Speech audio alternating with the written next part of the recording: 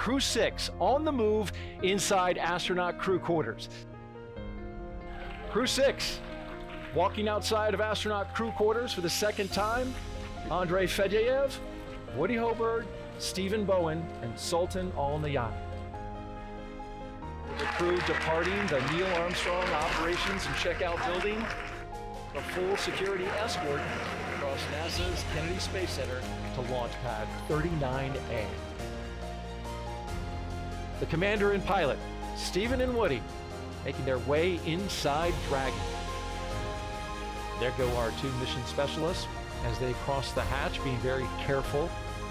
It's a 5-point harness just to save wear and tear on the suits. A lot of times the ground crew will help with doing that.